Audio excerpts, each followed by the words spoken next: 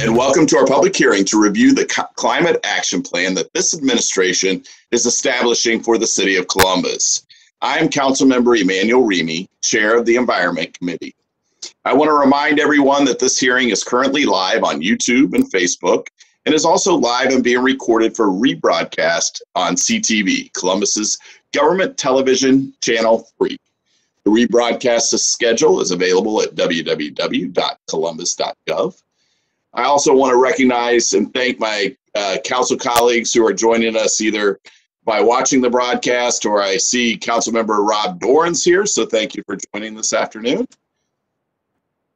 I also want to thank and welcome our presenters. Today we have Aaron Beck, the Sustainable Columbus Liaison, Special Projects Manager from the Mayor's Office, Elena Shockey, Assistant Director, Office of Sustainability, Jenna Topoldi, Climate Advisor, the Office of Sustainability. Say that 3 times really quick. Today, we're excited to learn more about the climate action plan that is framing the important work our city must do to curb climate change impacts. During this hearing, we will hear a presentation from the Sustainable Columbus over the climate action plan, how we got here, why it is important, and next steps. We'll hear testimony from subject matter experts, community advocates, and city partners, all interested in the health of our environment. We'll also learn how our residents can be more involved in the process that will continue for years to come. The Climate Action Plan is a living, breathing document that will have edits and additions in the coming months, but also in the years to come. That being said, it is critically important to have our action plan grounded in science and reality, what is needed to protect our environment and residents, and what is physically and financially possible to accomplish year over year.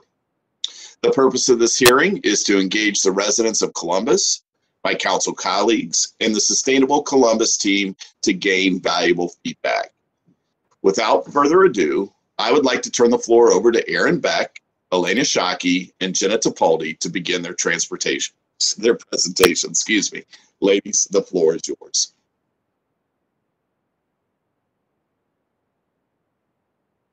Thank you so much, Council Member. And I am going to share my screen really quick here. Maybe. Oh. There we go.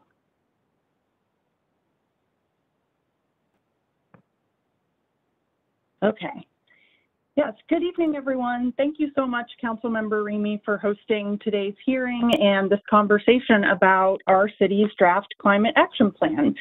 Really appreciate your leadership to create this space for us to further continue the dialogue with our residents and with stakeholders and continue to get feedback on this critical plan for our community. Again, my name is Aaron Beck. I am part of the policy team in Mayor Ginther's office, and I am our Sustainable Columbus liaison. So I'm kind of going to kick us off here, but very excited to be here today with members of our sustainability team, and I get the honor and privilege of working with them every day and learning from them every day, and excited to have them share more about the plan as well. So at State of the City last year, Mayor Ginther committed the Columbus community to be carbon neutral by 2050, really to ensure that our city is doing its part to combat global climate change and limit global temperature rise. While we know this problem is global in scale, it's also extremely local in its impact. We know our most vulnerable residents are on the front lines of climate every single day. You know, with more 90+ degree days and extreme temperature swings, that means increased adverse health impacts, more stress and repair for infrastructure, both public and in homes. So when we think about our roads and sidewalks and water pipes, and it means higher energy costs for heating and cooling. So all of these reasons and more are why addressing climate is so critical for our community. And since making the commitment and goal, our sustainability team has been working on developing a climate action plan that will act as a roadmap and guide for meeting this necessary 2050 goal. The plan aims to show how our community will adapt and improve resilience to climate hazards, understanding that need to be nimble over time, just like Councilmember Remy was saying, it will be kind of a living document. It will outline the social, environmental, and economic benefits expected from the plan, and really will center the need for equity throughout the implementation process, as well as during the planning process as well, I should add. And of course, it will identify and lay out the partners needed to deliver on that 2050 goal. So since this is a community-wide plan, it is going to take action from more than the city alone in order for us to be successful. And so again, just wanted to revisit some of the why for this work and expected benefits of acting on climate. First and foremost, it really is all about ensuring climate justice, which goes back to that equity piece and really making sure that all of our residents, especially those in our opportunity neighborhoods, the Black community and other communities of color, new Americans, that they really are an integral part of this work and that they're really benefiting and seeing the impacts of this work as we really move toward implementation.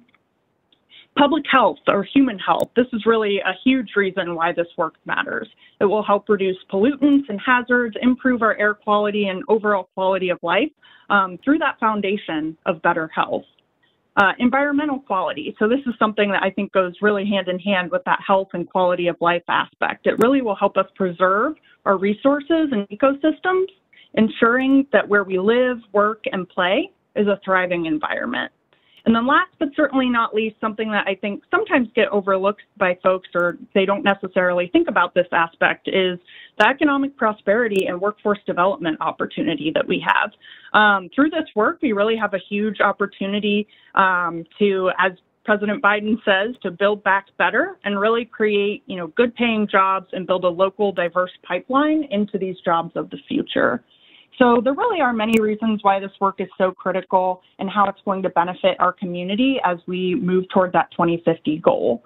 So with that, I'm going to hand things over to Elena to talk a little bit more about the process and plan thus far. Thank you very much, Erin. Good evening, everyone. My name is Elena Shockey. I work in our Office of Sustainability, and as Erin mentioned, I wanted to take a moment to take you back through our process and help to center everyone on where we are today. Since 2013, the city has been tracking our greenhouse gas emissions, both from our government operations and community-wide. And that has helped us to create a solid baseline inventory for our greenhouse gas emissions, so we know where we're starting from. That's critical to being able to know where we need to go. As many of you know, last February, Mayor Ginther announced our bold and ambitious goal to be carbon neutral by 2050. That's really when we took step 2, and we said we have this important target. The next step after that was to begin to forecast emissions. So to understand if we continued to do business as usual and didn't change our actions at all from 2020 to 2050, what would our emissions profile look like? Then we begin to layer in, if we begin to take action or take more bold action, how our emissions forecasts will begin to change over time. And that's really what number 3 of our work was, which is forecasting emissions. That becomes the critical foundation to starting to select strategies. And that's where we are today. We are at step 4, and we're interested in sharing with you all in the community the strategies that we've begun to select so that you can help us in this kind of iterative stage to determine, are these the correct strategies? Are they at the right level of ambition? And will they serve our cities in the 4 ways that Erin mentioned in our last slide? After we are able to select all of our strategies and put them in our climate action plan, that's when the rubber really hits the road, and we have to think about funding and implementation and tracking and monitoring progress. And then it really becomes a cycle for us from there on out, where we're looking at how are the actions that we're taking, how are they progressing, and are they leading to the emissions reductions and the adaptation plans that we had hoped for. Erin, if you could advance the slide. So, as I mentioned, we've been doing inventories for some time, and you can see what our inventories look like. we basically have emissions that come from three sectors, from the building sector, from the transportation sector, and the waste sector. Our inventories give us a good profile of what our emissions are looking like from those different sectors. You can also see in this graph, in this bar graph, population, and that while our overall emissions reductions are staying the same, reducing a little bit, our population has continued to grow. So that's great. That means that we are really starting to make progress in our battle against climate change, but it also illustrates that we're going to continue to need to do more if we are going to have the absolute emission reductions that we are. So what does the path to carbon neutrality look like? This is by no means an exhaustive list, but it's a critical list to kind of understand where we are and where we hope to go. In the next 9 years, we know that we need to take significant action. And so in the building sector, that looks like ambitious building energy efficiency policies and renewable energy work.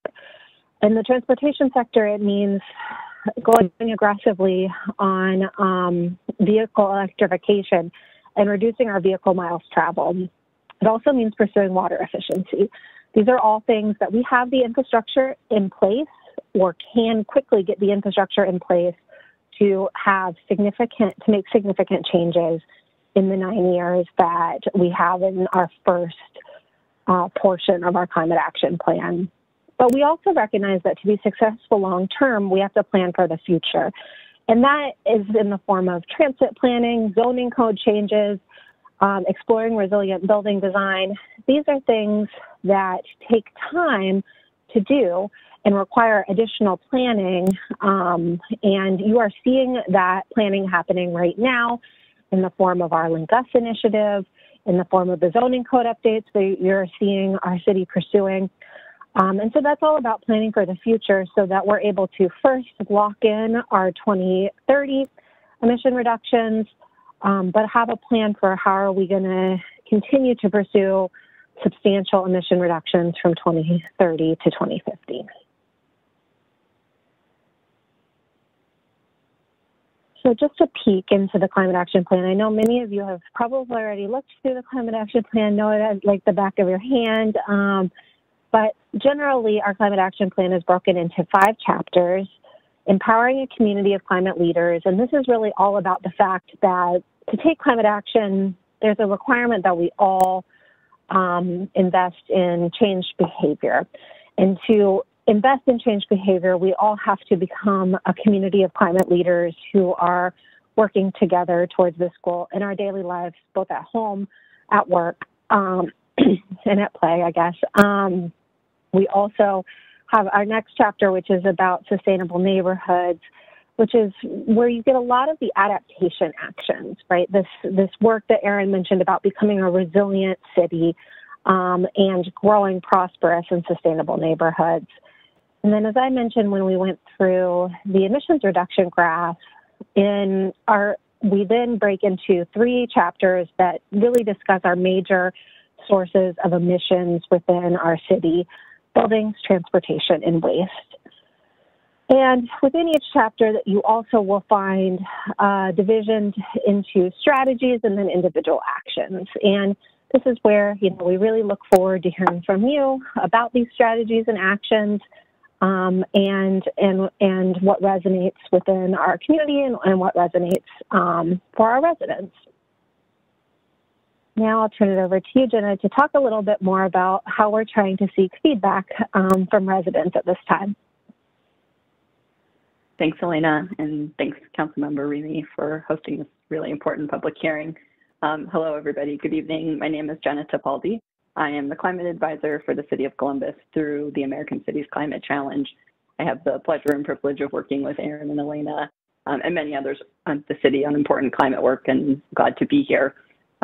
So I'll build a little bit on the points that Erin made earlier and highlight the fact that we know that our Black and Brown communities and our low-income communities are already feeling the impacts of climate change, This is in the form of increased utility bills. This is money needed for home repairs due to flooding. It means that residents in these communities often have less access to shade and green space in their neighborhoods, and really taking care of our community is the impetus for our climate work. We know that the planet will sustain with or without humanity and with or without us, but we want a thriving and healthy and prosperous community for our residents that have lived here for years and residents that are going to live here for generations to come. And so, Aaron, if you could advance to the next slide. Okay, thanks. This really leads us to taking a critical look at the intersection between climate change and racial equity. These are two key priorities for Mayor Ginther. We know that we can't advance one without the other, and as we work on climate and we work to mitigate and adapt to the impacts of climate change, we also need to work to dismantle racial inequity. And so we want to ensure that through our climate action work, that the benefits of that work create communities that are safe for all residents, they lead to equitable economic outcomes for all, and that we're really delivering the benefits of climate change to our residents and our communities that are hit first and worst by the impacts, which are often our Black and Brown communities. And by addressing these intersecting crises, we can see the benefits of health, affordability, accessibility, cultural preservation, among others that you see here in the middle of the Venn diagram on this screen. And so, next slide. In order to make this work a reality, we have committed to an equitable engagement process for our climate action plan. And really what this means for us is that ensuring that we are hearing from residents that have been historically left out of this conversation. We want to hear from residents across all ages, socioeconomic status, genders, neighborhoods, and ensure that their voices are centered and elevated as we consider what climate work looks like in the next decade and the next 30 years here in Columbus. And so we are following some best practices that we've learned from other cities, including Denver and Seattle, who have led on equitable climate work and are working to create multiple channels for residents to get engaged and multiple channels for us to reach these communities that have historically been left out of the conversation. And so one way that we have done that is we have posted our entire draft climate action plan on the city's climate action website, and we created a Consider It website, which is sort of a crowdsourcing site that has all 30 actions listed on the website. Residents can log on to the site and provide input on each of those. There's also a dedicated section for new ideas, so we understand that residents could have really creative and innovative ideas for ways to improve their communities, and we want to hear from them as well. So we have that channel online. Through a grant from the American Cities Climate Challenge, we were able to fund Impact Community Action, and they are leading community meetings, really targeting residents in our Black and Brown communities to elevate their voices and get their feedback on the climate action plan. And to date, Impact has held 4 meetings. They have another one scheduled for the end of this upcoming month. And they've been able to meet one-on-one through those meetings and one-on-one with over nearly 100 residents. We have created a climate action plan toolkit, which is sort of a presentation and a facilitator's guide that we have posted on our website that anybody can log on and download. It is intended to highlight the portions of the climate action plan that really affect the everyday life of our residents and are centered around how residents can save energy, water, and money at home, how we can create sustainable transportation options to get folks to jobs and to essential services, and then how we can create thriving neighborhoods and businesses. And we have worked through a number of key channels to push out the climate action plan toolkit in order to get uptake. Like I mentioned, any resident can download that. They can go through the toolkit with their neighbors, with their book club, with community groups, and really it walks you through prompts to collect feedback on these categories. And that is feedback that we collect and are taking as part of the resident engagement process.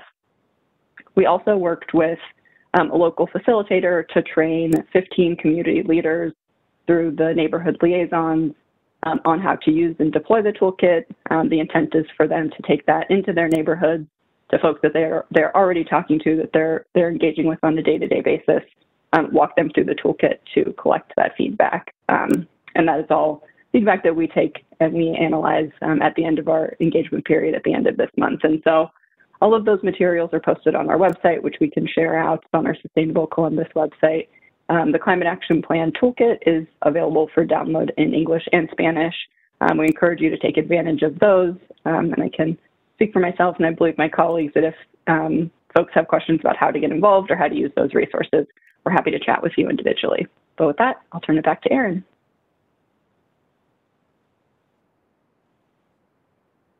Yeah.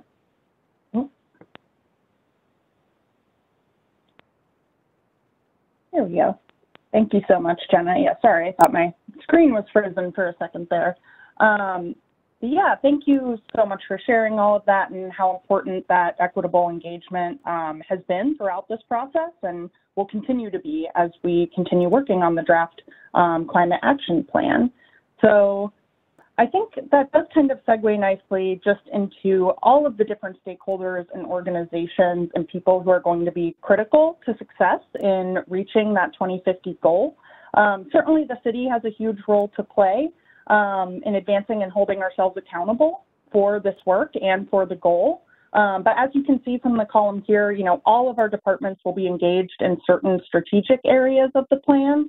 But you can also see that there are community organizations, many community organizations and stakeholders who will also be critical to reaching carbon neutrality and who will need to really take action to help us get there and to reach that goal.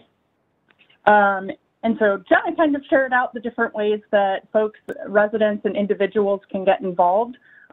Just a reminder, you know, the draft plan is available for comment and feedback on the Consider It website, and we are taking feedback through the end of this month. So just like Jenna was sharing, these are some specific ways that you can reach out and that you can, that is the website that you can go to there under the first bullet point for the Consider It website.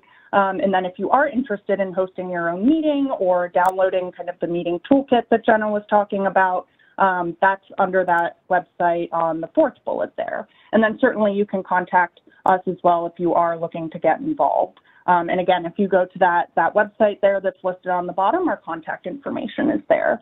And then another way to get involved, I will add, is as an individual resident in the community. Certainly, if you are a Green Spot member, we encourage you to become one so you can learn more about ways that you can live greener and save money and help us reach these goals. And so then just to recap on next steps and timeline, again, the public feedback comment is open through the end of this month. We'll then be reviewing and analyzing that feedback to determine potential changes and adjustments to the plan. Additionally, we'll then hold stakeholder workshops again this spring so that we can really you know, give more feedback share with them the resident feedback that they've received and review and discuss it. And then the goal is for this summer for that feedback to be incorporated into the final climate action plan and implementation plan. And then, of course, in the long term, we do want to create an ongoing feedback loop with the community on climate implementation because we know that this is going to be, again, somewhat of a living document. So we want to make sure that we're kind of in constant communication with the community about how this work is panning out.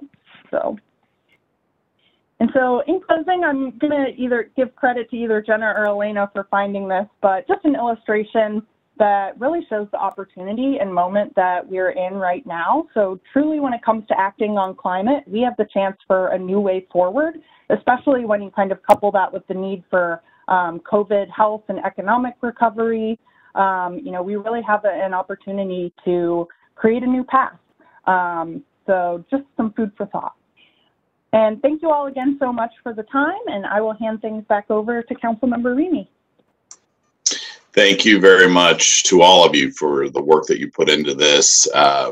It's, you know, it's ever evolving, and especially with the new administration. I was on a call this afternoon with Vicky Arroyo from the EPA and many community leaders or mayors and council members from across the country, sharing, you know, what they're doing. And of course, the announcement, the Resilience 21 project under this administration. You know, things are constantly evolving, and so we've got work, you know, that is been completed, but certainly can and will be adjusted as we move forward. And as new programs are available, because I think the purpose of Resilience 21 is to really help to assist local municipalities and cities to achieve these goals.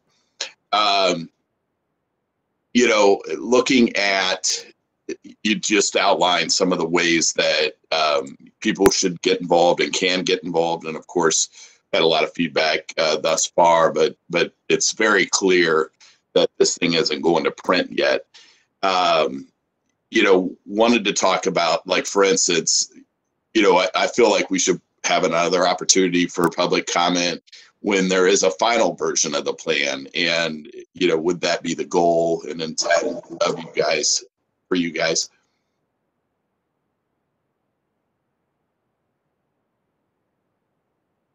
I think, can folks hear me okay? Yeah. Thought I was getting a little, okay. Thought I was hearing a little feedback there. Yeah, certainly. I mean, once, you know, we have incorporate that feedback, we definitely intend to come back to the community and share out, you know, what we heard through, I think, this resident feedback period.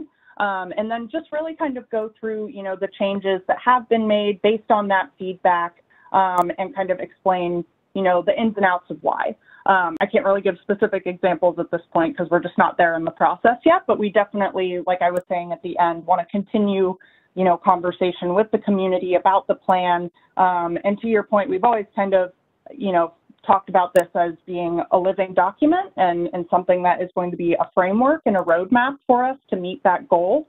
And, you know, we have to be open, I think, as well to changes, you know, if they need to be made. Yeah, I don't know if Jenna or I have anything to add, but. Yeah, I would just add, you know, this is the first time we're sharing this with the community, and there is certainly no perfect plan, but there is certainly no perfect first draft, and what you're seeing, I think, is the product of that, right? Is that it's really great to get feedback that will improve our plan, and it is certainly our intent to let people know how your feedback is improving our plan. That's good. I mean, that's a key point right there, that this is the first draft and not the final draft. And so, you know, again, appreciate all the advocacy. We've received, you know, lots of emails throughout the, you know, last couple of weeks, and including, you know, we heard from Kathy Cowan Becker, who is a great advocate on these issues.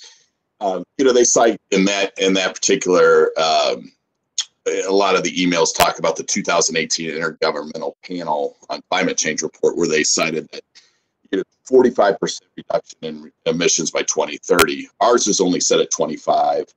You know, how do you come to that number? Obviously, there's lots of subsets below that, you know, funnel up, and some things that may be relatively low. For instance, electric vehicles just as a starting point, as more and more manufacturers like GM, Ford, move their platforms over to electric or at least hybrid. You know, these things can be accelerated much faster than by 2030. So again, I just want you to kind of set people, you know, like how you got there initially. And I'm assuming that, you know, based on feedback, we might be able to improve these numbers even at the 2030 point. Yeah, so that's a great question, Councilmember Remy, and Aaron and Jenna, please help me out if you have additional points. But as I mentioned, when I kind of was going through where we are in the process, point 3 was really where you start to forecast your emissions reductions. And what you're doing, we use a tool that most local governments use that's called ICLEI ClearPath. And what they do is they use science-based emission reductions, and you layer in, you know, your actions that you plan to take, and that will lead to what the number of tons of greenhouse gas emissions are that will be reduced by those individual actions, and that's where you end up with your percentage reduction. And the conversation about what actions to include by 2030 is an ongoing one, right? And, you know, at what level? We worked really closely with we have an internal interdepartmental climate commitments working group to kind of try to calibrate what's the appropriate level of ambition in transportation and in the building sector. So each department had representation and kind of thinking this through, and that was just the starting point. Then last May, we did workshops with stakeholders, and we asked our stakeholders the same questions. We said, are these the right set of actions? Do they have the appropriate level of ambition? And then based on that, that is what led to the draft that folks are seeing here today. Between May and now March, certainly, you know, as Aaron and you, Councilmember Remy, have mentioned, there's a new level of ambition nationally, which is really exciting. And it can certainly influence and impact where our level of ambition might end up.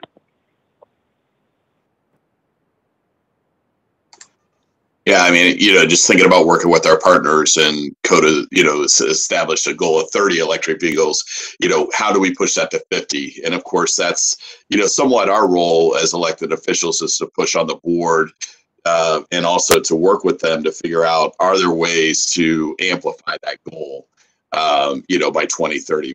And I know Asleen Rodriguez is here to speak a little bit later about that. But you know, this is a collaborative effort. It's not just the city of Columbus. It really takes our partners' commitment and all of us to kind of roll up our sleeves and put our boots on and get to work on this.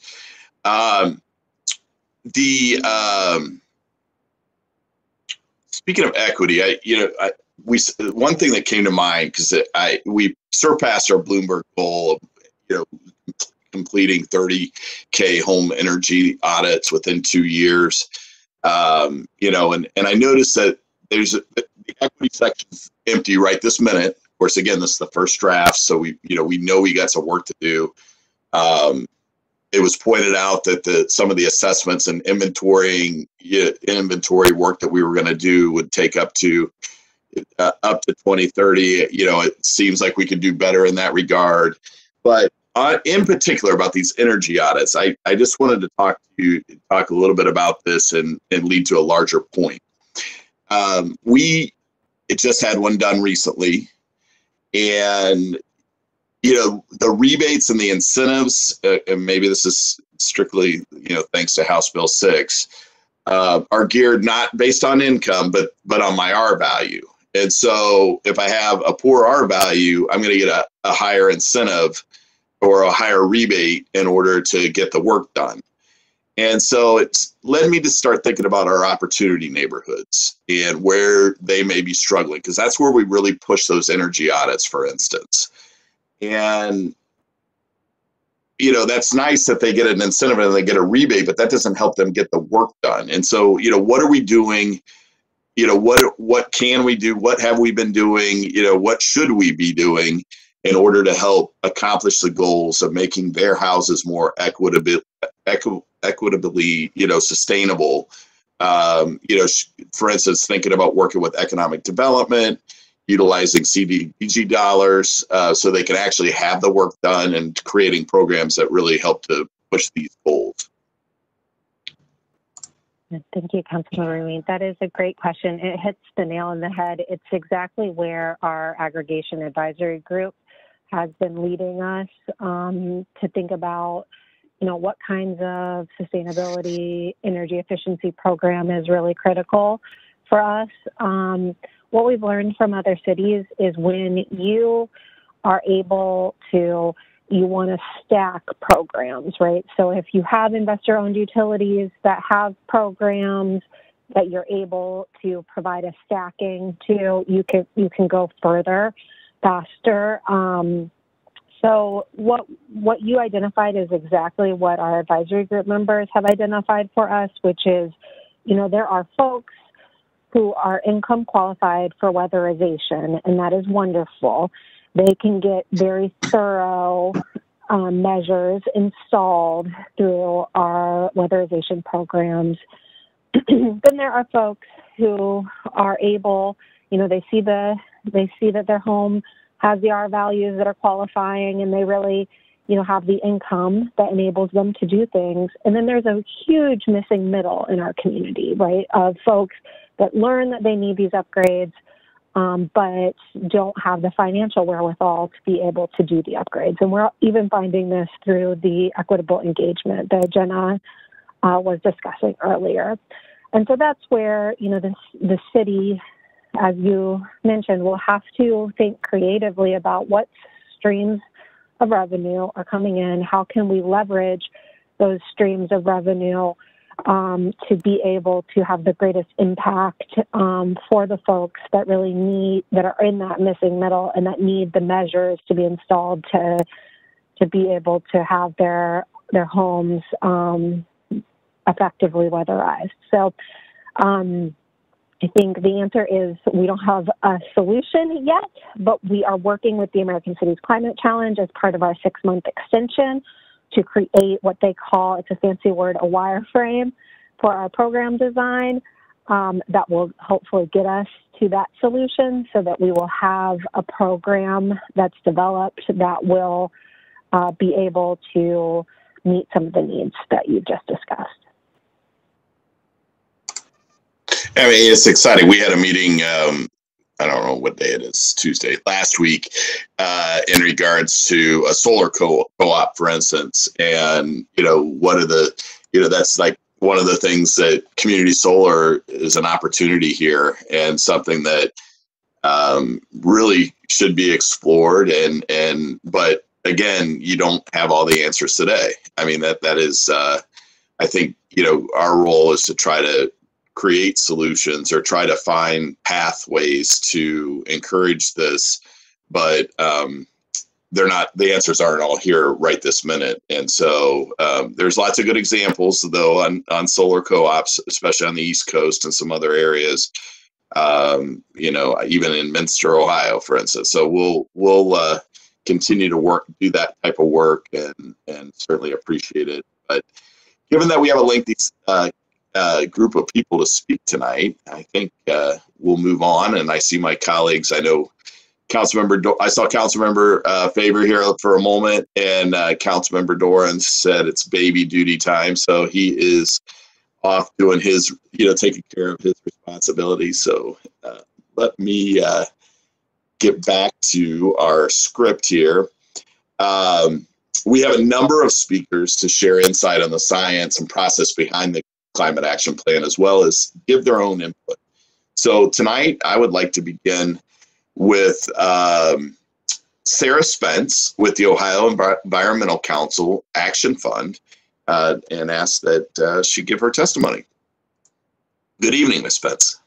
Good evening. Chair Remy, members of Columbus City Council Environmental Committee, my name is Sarah Spence, and I'm the Director of Climate Programs for the Ohio Environmental Council Action Fund. Part of the OEC Action Fund's mission is to protect and enhance the environment and health of all Ohio communities by advancing critical policy priorities. Thank you for allowing me to provide testimony on the draft Climate Action Plan being developed by the City of Columbus. The OEC Action Fund appreciates the continued leadership of the City Administration and City Council in keeping our residents and our environment a priority. Columbus is in a great position to leverage its previous and ongoing work to reduce greenhouse gas emissions that first started back in 2005 through a series of green memos and more recently the city's participation in the American Cities Climate Challenge. If a community is going to be successful in not just crafting, but also implementing a climate action plan, there must be a concerted effort to engage a diverse group of stakeholders, local leaders, and the general public throughout the planning and implementation process. The best plans anticipate the needs and desires of all aspects of the community, and Sustainable Columbus staff, the City Council, and City Administration are doing just that with this plan, and we truly appreciate it. The finalized Climate Action Plan should serve as an ambitious roadmap to meet the 2050 carbon neutrality goal and realize community-wide benefits. The current September 2020 draft outlines 30 strategies and goals, each under 13 action items divided between 5 sections of climate leaders, neighborhoods, buildings, transportation, and waste.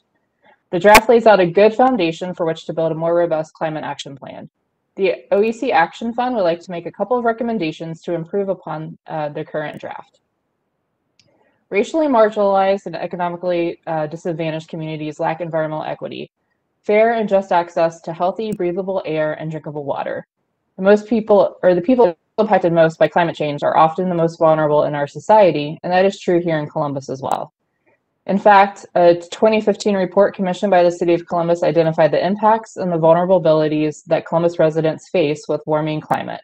Residents can expect extremely dangerous hot days with additional 3 to 7 weeks per year of temperatures exceeding 90 degrees, deteriorated air quality leading to greater incidence of asthma attacks and other respiratory conditions, and potential contamination of water supplies due to storm runoff and sewer overflows. We know that equity is important to the city administration and the city council. However, under the current draft, both kind of optically and substantively, places equity as one of the last pieces to be drafted in the implementation section. So in order to be more authentically prioritized and the equity work that's actually already currently being done, we would recommend that this be more prominently woven throughout the narrative within each of the sections of the plan. For target metrics, most of the target metrics in the summary action matrix are due by 2030.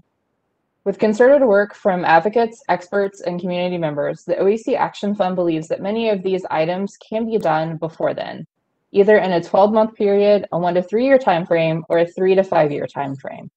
For example, a 9-year timeline to identify critical gaps in access to public green space and to replace streetlights with LED light bulbs seems unnecessarily long.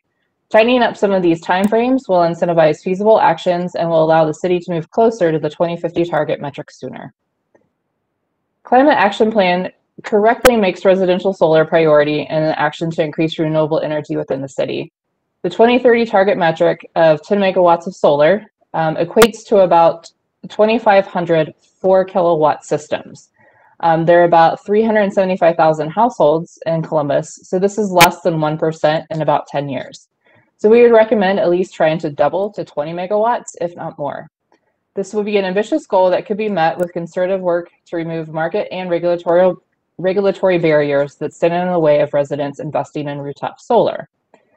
A key step in helping to increase that amount of residential solar would be to identify the artificial barriers and unintended cost increases that many residents have experienced when working with neighborhood commissions and historic districts and making necessary updates to design guidelines. Many of the design guidelines that are currently being used by the commissions and districts were drafted between 2005 and 2011, when solar panels were too cost prohibitive really to be installed by residents. The current design guidelines do not give adequate guidance to homeowners or commission members in striking that balance between starting from a position of yes to residential solar, while also still being able to keep the historical character of a district or a structure. And then finally, on the overall carbon reduction goal, as the nation's 6th largest carbon emitter, Ohio is ripe with opportunities to reduce carbon. Cities are responsible for 70% of carbon emissions at the root of the climate crisis, and Ohio cities, like Columbus, are stepping up to reduce their carbon emissions. Reducing Columbus's carbon footprint by 2030 will not be an easy task, but the city has partners and stakeholders standing ready to help move the plan forward. It is OEC Action Fund viewed that this plan could be strengthened if we want to make the necessary progress toward the city's goal to be carbon neutral by 2050. Not only does the city have excellent staff and engaged stakeholders that will be involved in the effort, there are other cities in Ohio that can be great collaborators with Columbus. The city of Euclid, for example, is working to reduce their carbon footprint by 30% by 2030. The city of Cincinnati created the Green Cincinnati Plan in 2018 with more than 80 recommendations to get 40% carbon reduction by 2028 and 84% by 2050. The more aggressive carbon reduction sub-goals can help achieve the overall goal. So for example, the current plan calls for a 10% reduction in commercial energy use by 2030. Currently, commercial buildings are seeing anywhere from a 10 to 50% reduction in energy use after an energy audit followed by recommendation implementation. So the 10% reduction is on the low end of the scale and could easily and reasonably be increased to at least 20%. While increasing the percentage target goal reduction may seem like a stretch, it sets the stage for advocates, experts, and community members to help the city achieve community greenhouse gas reductions that align with science-backed greenhouse gas target goals while also creating a more equitable and resilient community. Again, thank you for holding this public hearing to provide additional opportunity for input from the community. We believe that the city is on the right track to create a meaningful climate action plan that can be improved through further collaboration and input from residents and stakeholders. And the OEC Action Fund is ready to help with this process as well. Thank you, Sarah. We appreciate your testimony this evening. I'm going to keep things moving. We will, obviously, this will include the speakers that we have later as well. We'll get back with everyone, but I'm not going to turn it over for questions just in interest of time. Next, we have from SWACO, Jeff Wilkins, and we also have Waste 360's 40 Under 40 award recipient, Kyle O'Keefe, here this evening. And so I'll turn it over to you. Thank you, Councilmember Remy. You're too kind. As Councilmember stated, I'm Kyle O'Keefe, Director of Innovation and Programs. Hopefully you can hear me all right. I'd just like to start by saying we commend the City of Columbus for the development of this Climate Action Plan. It's an amazing document and foundational seminal piece of work. The plan itself really sets the tone and visibility for one of the most critical issues that our community faces, which is mitigating climate change. And this plan as well is multifaceted and doesn't just benefit the city, but it also benefits the entire region, all the surrounding communities that are working on similar issues. And furthermore, the plan recognizes the importance and the benefits of reducing waste and increasing the diversion of materials from the solid waste stream. And also sets specific goals around reducing and diverting organic waste, recyclables, and supporting a regional circular economy. All these things are fundamental to reducing our overall climate impacts. SWACO also has goals that kind of combine with the city's action plan. We've got a regional goal of achieving a 75% diversion rate by the year 2032. This is part of the City of Columbus, our surrounding communities, all of Franklin County for that matter. So these goals directly align and support each other. And also through this collaboration, I mean, we can really take a resource that's being wasted currently and really turn that into valuable jobs and products that not only benefit our environment, but also our economy.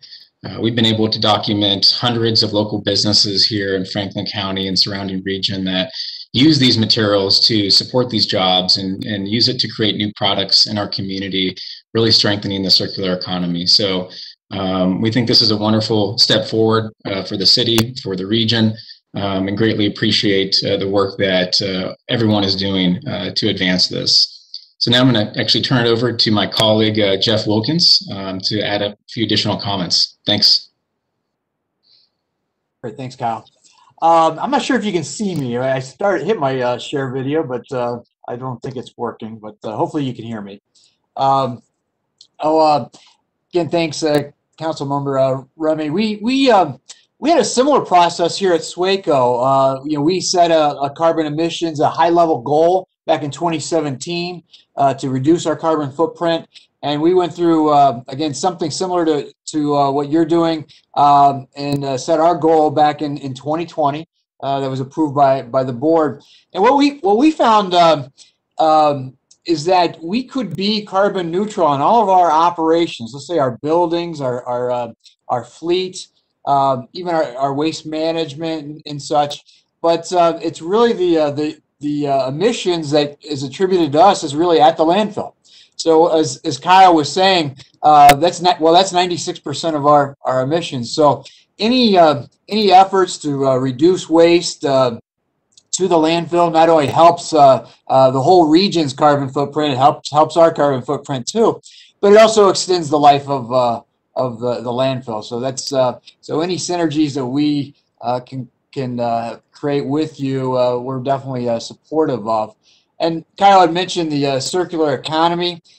We are in the process of working with the economic developers of the region, as well as utilizing our land just north of the landfill to hopefully create a green economy business park that would contribute to the circular economy. What we're trying to, with that in general, is increase the demand for recycled products. You're seeing more and more corporations that are using recycled content. We want to try to attract the entire supply chain to not just our area, but to the whole region. And that's why we're working with all the economic developers so we can attract to other sites other than just our area. So this is just a few comments. Definitely encouraged by what you're doing, and I think we're all pointed in the same direction. Thank you. Thank you, both of you. I know we've got a very strong partnership, and the importance of, you guys were the #1 emitter of methane gas, and because of your diversion efforts, have thankfully not topping that list anymore. But that also shows the importance of recycling. That we need to strengthen this plan, and make sure that there's a strong commitment. And of course, we have one of the best administrators, Tim Swager, who to partner with here at the city. Also wanted to just ask a couple of, I know I said something about keeping this moving, but I am going to ask a couple questions of you two real quick. What else could we do to help reach and achieve your goals? And secondly, could you just talk a little bit about how this landfill captures its methane gas? We sell it, or you guys sell it. It helps keep tipping fees low for a city that, doesn't charge residents in addition for trash. One of the reasons that we're able to do that is because of the way that you make money off the methane that is created at the landfill. So if you could help with that, I'd appreciate it. Yeah, thank you, council member. We can respond to that now. Just on your latter point there, yeah, we do try to manage the landfill with best practices, as you mentioned, and we put a lot of time and energy to sort of make sure that it's reducing its environmental footprint as best as possible. As you mentioned, we've got a very robust gas collection system at the landfill that actually basically sucks up all of that methane as much as it can. And we work with a company that's on site at the landfill that converts that gas into a cleaner gas product and pumps it directly into the Columbia Gas Pipeline. So in turn, that's creating a lot of energy for our homes and our community as well. But at the end of the day, while we're capturing a lot of that methane, we don't capture all of it, right? So by further doing activities like reducing the amount of food waste that we're putting into the waste stream, helping to advance composting solutions, we can even cut that down even more, to your point. So we need all of these types of solutions to really succeed. And then also there are, many opportunities for collaboration. You mentioned we have a strong partnership with the city already. We work closely with him and many others at the city. And we're already planning pilot projects right now, even for this year, that will help to advance the city accomplishing this goal, including, as I think you're aware of, working with multifamily units throughout the city, doing more education with residents throughout all communities and neighborhoods in the city. But also looking at other future policies too, right? We have to be thinking 5 and 10 years down the road. I know over the next decade is when you have a lot of these goals to achieve. So really, we see a strong partnership. The only way that we can achieve our goals is by helping you achieve your goals and vice versa. So I think we're all in this together, and a really exciting time to be working on these issues. Yeah, absolutely. I think you guys mentioned the economic development side of things with the green economy, basically, but this is also a really great time for workforce development roles because there's going to be a lot of jobs associated with the type of work that's occurring. So it's definitely exciting. Thank you, both of you, and appreciate the ongoing partnership. Next, we have Speaker Leo Almeida from the Nature Conservancy. So, Leo, welcome. Looking forward to your testimony. Good evening. Chairperson Remy and members of the Environment Committee, thank you for the opportunity to provide testimony in support of the city's Climate Action Plan. I'm Leo Almeida, and I'm a Senior Policy Associate at the Nature Conservancy in Ohio. The Nature Conservancy is a nonpartisan, science-based organization that seeks to conserve the lands and waters on which all life depends. We have chapters in all 50 states and work in over 70 countries across the globe. We work collaboratively with businesses, farmers, sportsman groups, government, and local communities to develop pragmatic, market-based solutions to conservation challenges, including air pollution. More than 65,000 Ohioans are TNC supporters. Scientific consensus is that climate change is not a distant threat. It is happening now. We commend the City of Columbus for being a leader in addressing some of the root causes of human-induced climate change. We are glad to see the city continue to work toward its goal of going 100% renewable through community choice aggregation and being carbon neutral by 2050. The initiatives outlined in the city's climate action plan are important steps toward adapting and mitigating climate change and reaching carbon neutrality. In reviewing the climate action plan, we noticed several areas of important work to reduce greenhouse gas emissions, including energy, transportation, and natural climate solutions. In addition to going 100% renewable, the city is on the right path to reducing energy consumption through energy efficiency. The cleanest and cheapest form of energy is the energy we don't use. Working with residents and businesses to educate communities about opportunities to reduce their carbon footprint by evaluating their energy use through energy audits and tracking gets everyone involved in the solution. Furthermore, we agree with your proposal to increase resources for property-assessed clean energy financing to help reduce the cost of energy efficiency retrofits, which has already seen success in reducing energy consumption and saving money on monthly utility bills for both residents and business owners. As the Climate Action Plan correctly notes, there is a need for state policies to align with low-carbon resilient solutions. TNC will continue to work with partners like the City of Columbus to advocate for state-level energy policies to lead Ohio into a low-carbon future. Another important aspect of this plan is focus on transportation. TNC is committed to working to reduce global greenhouse gas emissions necessary to keep the planet below a 2 degrees Celsius threshold of warming.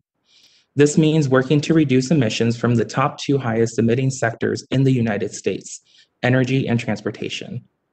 As outlined in the Climate Action Plan, there are numerous ways to address this issue by increasing the use of electric vehicles.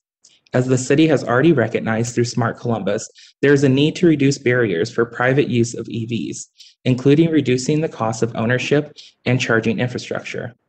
Columbus residents who participate in community choice aggregation and own an EV will be able to further decrease their carbon footprint by having their vehicles charged by renewable energy. We are also glad to see the city committed to replacing older vehicles with zero carbon passenger fleets. Encouraging the use of mass transit and fleet electrification will not only give people in Columbus more mobility options, it will also play a significant role in emissions reduction from the transportation sector. Lastly, the Climate Action Plan includes a commitment to implement land use planning strategies for healthy ecosystems. As outlined in the plan, Columbus continues to increase equitable access to green space and utilize tree canopy to reduce urban heat. Green space and trees can be used for both climate adaptation and mitigation.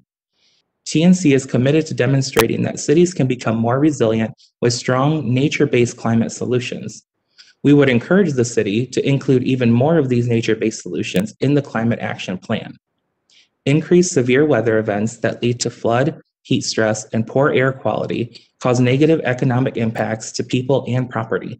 Investing in natural infrastructure to address climate change is a cost-effective approach that also meets growing infrastructure demands. Whether used alone or with great infrastructure, nature-based solutions like wetlands, rain gardens, and replacing trees and other vegetation have been proven to generate significant protection benefits and avoid financial losses for communities.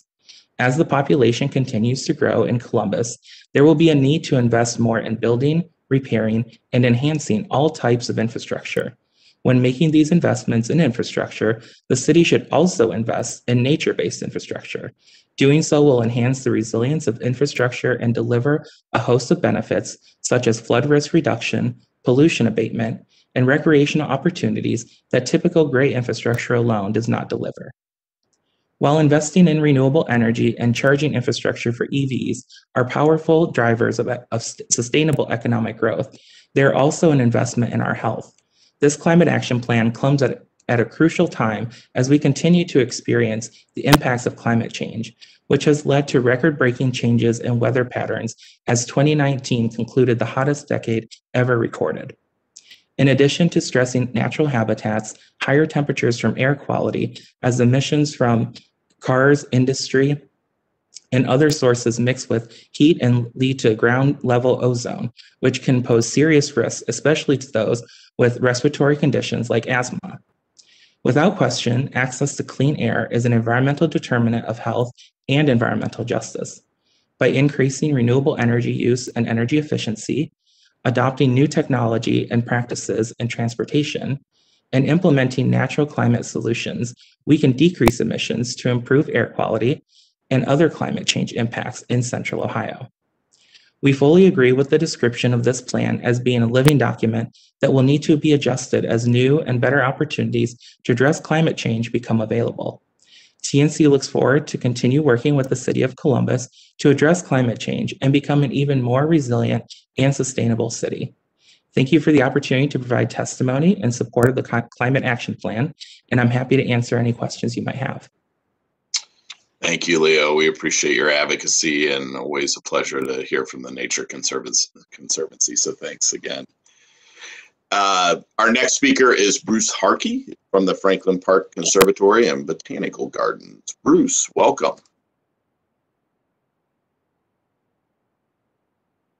There we go. Sorry about that. You think we would learn how to unmute after all these years. Thank you, Councilmember Remy, for holding this this opportunity for all of us to learn a little bit more about the climate plan for the City of Columbus. The Conservatory is a member of the American Public Gardens Association, and we have over 900 members across the country. And for years, we've been talking about the opportunity for botanical gardens to be the place where the community is connected and hears about these issues. And I think all of these plans are great, and I would encourage us to think about ways to connect with the community, particularly the young kids in our communities. They're the ones who are going to own the world that we are leaving them. And when the Conservatory opened the Children's Garden in 2018, we started community days once a month. And I think there's a great opportunity with the 300,000 visitors the Conservatory gets to really help educate the next generation. So I would offer that up as an opportunity, not only the Conservatory, but places like COSI. I think we can make a real difference in taking these very complex topics and bringing them to the general public to make sure that they're engaged and supportive of these initiatives. And the Conservatory's vision is a world that celebrates nature as essential to the human experience.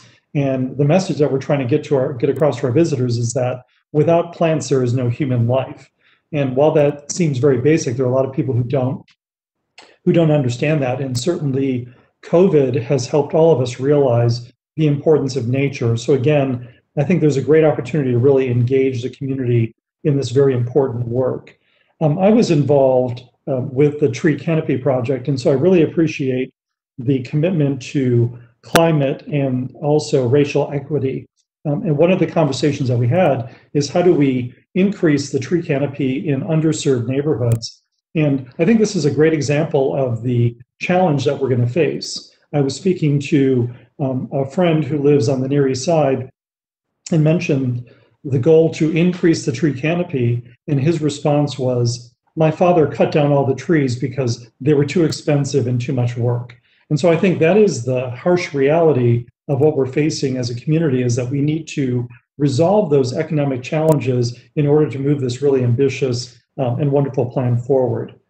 The Conservatory has been involved for decades with our national peers in important initiatives like community gardening. And I really love the comment that was made previously about nature-based infrastructure. If we can elevate the importance of community gardening and composting, I think that will make a significant difference in moving these initiatives along. We've been participating in the city's initiatives since 2015 and have taken a number of leadership positions. And really appreciate the opportunity to partner with the city. I think the plan is great. We strongly support the plan and the continued partnership with the City of Columbus. I particularly like the intersection of racial equity and climate change. I think that is so important, and it's something that we need to continue advocating in the community. We'll continue working with you, and I've really appreciated all of the presentations today. I've learned a lot and think there's so much that we can all do working together to move this plan forward. Thank you. Thank you so much, Bruce, and thank you for the work that you do with the Franklin Park Conservatory. It's a wonderful organization. Thank you. Our next speaker is Dr. Elena Irwin from the Sustainability Institute at The Ohio State University. Dr. Irwin, welcome. Thank you. Thank you, Councilmember Remy and members of the Environment Committee. Greatly appreciate the opportunity here to speak today and for you to hold this important hearing on the proposed climate action plan and to express our strong support for the plan. My name is Elena Irwin, and I serve as both the faculty director for the Sustainability Institute here at Ohio State. I'm also professor of environmental economics in the College of Food, Agricultural, and Environmental Sciences at Ohio State. Thank you to the city and to the City Council for your leadership in advancing equitable climate change solutions for the Columbus community by reducing harmful carbon emissions and adapting to our region's changing climate. The plan really outlines an important and ambitious set of goals that are important not just for the city, but for the region and for the nation and really for our world. We also commend Mayor Ginther for his leadership and partnership in fighting the effects of climate change here in Central Ohio. At Ohio State, we're also trying to do our part. The Sustainability Institute is responsible for integrating an interdisciplinary approach to sustainability across the core functions of the university: research, teaching and learning, community outreach and engagement, as well as campus operations. And in this role, we help the university achieve its adopted sustainability goals, many of them across the mission of the university that include a longstanding commitment to achieve carbon neutrality by 2050. More recently, the Sustainability Institute led the university's efforts to update our climate action plan. And we outlined not only how we could achieve this long-term carbon neutrality goal, but also how the university could address 55% of its current carbon emissions reduction by 2030. So the city's carbon neutrality goal that is outlined here in the proposed plan really aligns very well with the Ohio State University's climate action goals. And in this regard, it's really exciting to see the city has worked so quickly on developing the proposed plan that's now under consideration. We were honored to provide input on the proposed plan through our participation on the Sustainable Columbus External Advisory Committee, along with many other community stakeholders. Columbus is one of the fastest growing Midwest cities. It has really got a special place in the Midwest, and its commitment to carbon neutrality, therefore, is absolutely essential. It's also ambitious. The proposed plan lays out a really intelligent approach that will serve a strong an initial roadmap for the region to increase its effort to achieve carbon neutrality. Particularly the plan's energy-related recommendations that aim to stabilize energy costs are absolutely essential, while also catalyzing the new economic development in Central Ohio around a long-term clean energy future. It's absolutely essential, as we know from looking at regional growth determinants, making our city clean and making our city appealing to others is an essential strategy.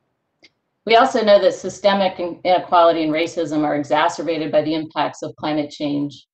For just one example, one study has found that low-income areas in cities across the U.S. have been found to be anywhere from 5 to 12 degrees hotter than higher income neighborhoods because they have fewer trees and parks, more asphalt, and more impervious surfaces that retain heat. This plan acknowledges these unequal impacts on our community's most vulnerable citizens and smartly outlines actions to improve climate resilience for historically underserved communities in ways that will improve public health as well as ensure equitable distribution of benefits. Making consistent progress towards the climate action targets that are outlined will require appropriate metrics as well as ongoing data collection. It will require scenario planning and iterative evaluation supported by data analysis. Ohio State has experts in these areas. We also have many passionate students who are eager to help with these and other tasks. And in fact, we've partnered with the city for a number of years on engaging our students, including those from the environment, economy, development, and sustainability major in projects through capstone courses that have helped the city analyze its progress in a number of different sustainability domains. From these capstone projects to our involvement in Smart Columbus and the proposed climate action plan, Ohio State has enjoyed and benefited from its partnership with the city on sustainability and climate-related issues. We strongly support the proposed plan and are firmly committed to the continued partnership with the city as the plan continues to develop and adaptively evolves over the coming years as strategies are implemented, new technologies are adopted, new markets emerge, and new challenges are faced. Thank you for the opportunity to express our support for this critically important work. Thank you very much, Dr. Irwin. We appreciate the partnership and certainly the input that your office and the Ohio State team have. Thank you for stepping in tonight to speak. Thank you. Thank you very much. Good evening in fighting the efforts, the effects of climate change in Central Ohio. We believe the proposed climate action plan will help serve as a roadmap for the region to reach carbon neutrality. We strongly support the developing plan and look forward to continued partnership with the city in this regard, especially on mobility and transportation issues. At CODA, clean air is a vital part of a thriving community, and we know that in general. Transit can help reduce air pollution by reducing single occupancy vehicle trips using alternative fuel vehicles. Reduce single occupancy vehicle trips, driving only with one person in the car, is bad for the environment, and it can be isolating for our residents. We make CODA a convenient and reliable option for our customers who want to meet their neighbors and take a stand for the environment. Reduce emissions is really important to us. We are intentional in our work to reduce our emissions and keep the air clean. In pursuit of that goal, CODA is switching to fleets from diesel to compressed natural gas buses to conserve resources and support community health and welfare. Additionally, our journey to switch to electric vehicles begins this year. 65% of CODA's fleets are low emissions. 10 electrical vehicles will be purchased starting this year and into 2022. And 28 CNG buses per year are being purchased so that we're diesel-free by 2025. Our annual report and our sustainability report will be published very soon, so keep an eye out for that. Additionally, we're down in two areas: 1.32 tons reduction in particulate matter and 14.98 ton reduction in nitrogen oxide. I also would be remiss if I didn't mention that CODA has become one of only 2 transit agencies in the United States to earn the prestigious Global Biorisk accreditation. And so this accreditation is committing us to provide safe environment for transit customers and employees. So this GBAC, GBAC, is the cleaning industry's gold standard for prepared facilities, and only outbreak prevention, response, recovery accreditation for facilities. We believe that developing this climate action plan will take into account hard-hit and vulnerable, historically underserved communities in our region, and that it will help improve public health and promote biodiversity. Lastly, we also believe this developing plan will, when carried out, help stabilize energy costs and become an economic development and economic engine, and will put forth transportation and mobility solutions that will make sense and help protect our environment. And I know that I stand between you and actually good weather, so I will say thank you so much for allowing me to provide this testimony this evening, and we look forward to continuing this great work alongside you. Thank you, Asleen. I was tempted to do it outside, but I figured the noise would maybe be a little bit too much, but I get to see the sunset at least. So thank you, everyone. It was a pleasure to hear your testimony, and certainly the input provided will be recorded and taken into consideration. We appreciate the ongoing support. This evening, we have 18 speakers who reached out to my office ahead of the public hearing to provide spoken testimony, as well as over 15 people who submitted written testimony. Thank you to everyone who is providing testimony tonight. So we are going to begin with our first speaker, and I want to remind everyone that you have 3 minutes to speak. Again, we won't be commenting on the testimony, but certainly we will be recording it.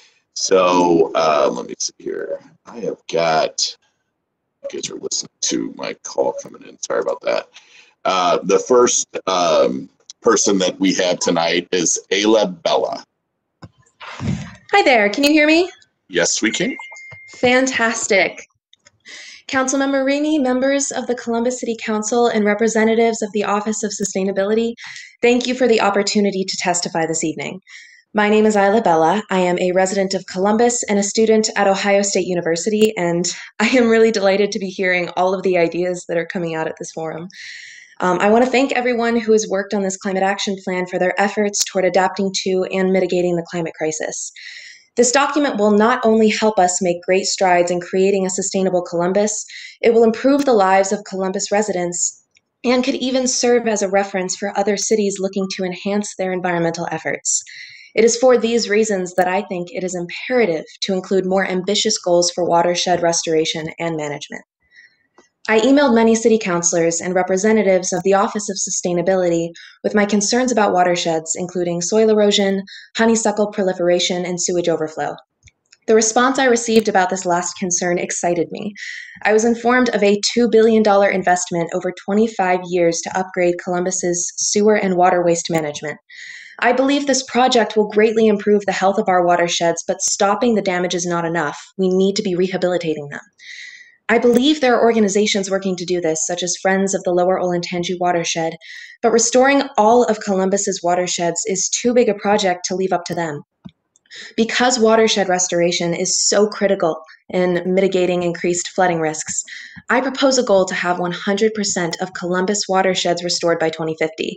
I would leave it to the experts to determine what constitutes restoration, but I would imagine it would include honeysuckle being kept at a manageable level, soil erosion being stable, and vegetation increasing rather than decreasing. This can also help Columbus with its carbon neutrality goal, as healthy watersheds are likely to pull far more carbon from the air than dwindling ones. And if the city wants to kill 3 birds with 1 stone, it's even possible to look into creating food forests like they have in Georgia and Colorado, in watershed areas which would provide countless benefits to the land, air, water, and community. Food forests are incredible resources. They use sustainable farming practices to establish forest-like areas consisting of edible and medicinal plants, vines, shrubs, and trees. They're often volunteer-based, which provides a great opportunity for building community. They provide access to healthy, fresh food, and if done right, they can capture carbon from the air and store it in the soil. This is in addition to all of the benefits of standard forests. Creating food forests in Columbus, whether inside or outside of watershed restoration projects, could provide countless benefits to our city.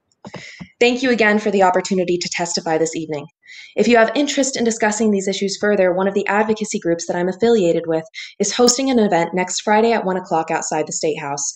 While it will have a protest format, it will include many of these issues, and if anyone would like to be considered to speak at this event, you can reach me at aylabella135@gmail.com. I am very eager to see how the city will restore and utilize our invaluable watersheds. Thank you. Thank you so much. I appreciate the testimony this evening, Ayla. We will definitely take that, and we'll be in touch or look forward to a good relationship moving forward. I apologize. Our next speaker is Kathy Cohen Becker. Please state your name, Kathy, and any group that you're associated with, and of course you have 3 minutes. Sure. My name is Kathy Cohen Becker, and I'm chair of Ready for 100 in Ohio. So Councilmember Remy and members of Columbus City Council, thank you for holding this hearing to gather public input on the draft climate action plan. We've been talking to the city for years about our carbon footprint. We encouraged the city to implement aggregation for 100% renewable energy 2 years ago, and we're thrilled to see voters approve it by a landslide in November. We know the city can think big about climate because they already have. Aggregation alone will reduce our emissions by 1.2 million tons, or about 12%. So we'll need big thinking like this to address the climate crisis. Cities are responsible for 70% of carbon emissions, and Columbus is the 14th largest city in the country. So what we do matters. The IPCC has said we must cut carbon emissions basically in half by 2030 if we want a livable planet. But the draft climate plan does not think big enough. It calls for cutting our emissions by only 25%. The plan has 30 goals in 5 areas, and if you look at these goals, you can see why the overall goal is low. Many of the sub-goals are also low. So some examples, the draft plan calls for only a 10% reduction in energy use in buildings by 2030, but if we doubled those goals, we could potentially reach the same amount of carbon savings as aggregation. The plan calls for 4 city buildings to be zero carbon by 2030, but zero carbon design incentives for all new buildings should be in place by 2030. The plan calls for only 10 megawatts of residential solar by 2030, but Los Angeles installed 250 megawatts in 5 years. If we raised our goal to 200 megawatts, that would put solar on 40,000 more homes. The plan calls for only 10% of car sales to be electric by 2030, but projections show 26% of vehicle sales in 2030 will be electric, and we should be able to beat that.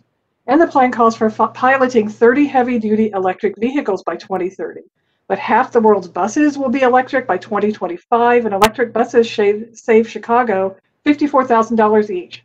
So we should be aiming to make half our bus fleet electric by 2030.